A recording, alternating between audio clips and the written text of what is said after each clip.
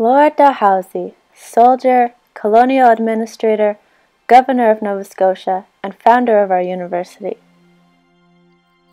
His vision for Dal was to be a college open to all, regardless of class or creed, and ventured to use the prosperity and diversity of Halifax. In actuality, this openness only applied to different Christian denominations.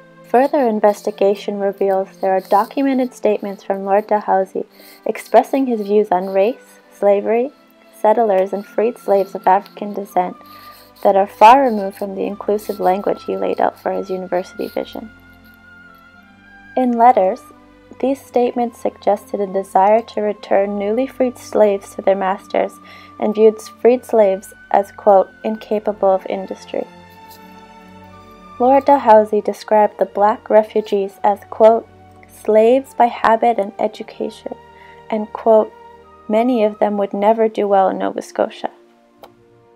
Therefore, Dalhousie was still very much imbued with the notion, if not vocalized too openly, that certain people were better when in charge of affairs.